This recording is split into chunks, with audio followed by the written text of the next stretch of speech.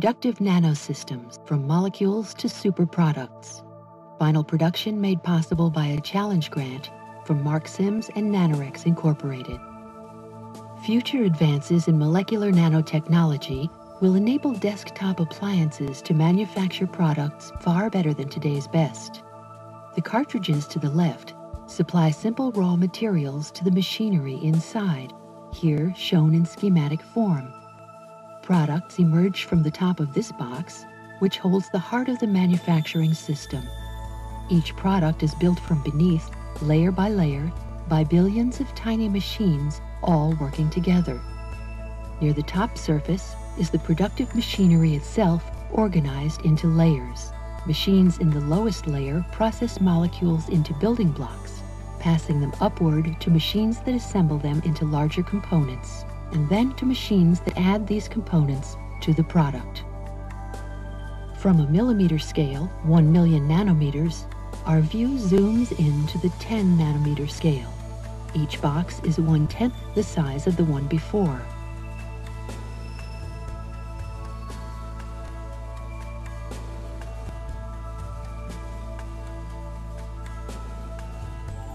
Here, at the molecular scale, nanomachines make small building blocks from molecular raw materials. The first machines sort molecules by their size and shape, passing some, rejecting others. Only molecules of the right kind can enter the processing machinery. These molecules contain 4 atoms, 2 of carbon and 2 of hydrogen. The molecules bind to a device that carries them to the next stage. Then, a rotating mechanism swings tool tips into contact with the bound molecules. Each tip presses a molecular tool against a molecule, bonding it firmly. The tools shown here have been analyzed using advanced quantum chemistry techniques.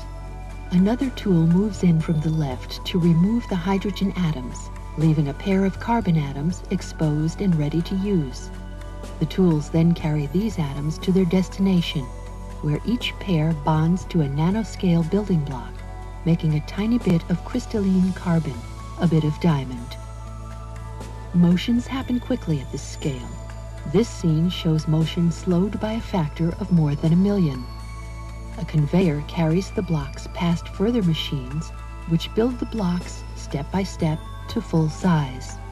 Elsewhere, other specialized machines build blocks of different kinds. A system of conveyor belts and transfer mechanisms carries completed blocks from where they are made to where they are needed.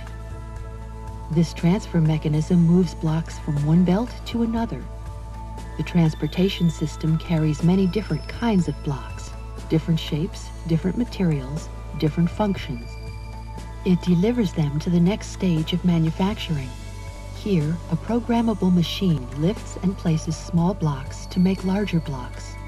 The small blocks bond on contact to form components containing millions of precisely arranged atoms.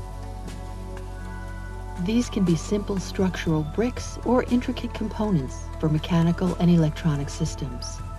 The completed components are delivered to the final assembly stage, where many machines work together to build the final product. Motions at this larger scale are still quick. This scene shows motion slowed by a factor of 10,000. At the base of each machine, a transfer mechanism grabs components and lifts them from a conveyor. Each is flipped around, then carried up to the underside of the product under construction. Finally, machines lift the components and plug them in place, adding layer after layer to the bottom of the product. When the last layer is finished and construction is complete, the product is ready to be removed and used.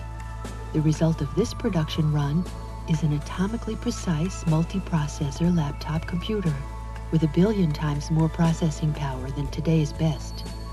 The only waste products are warm air and pure water.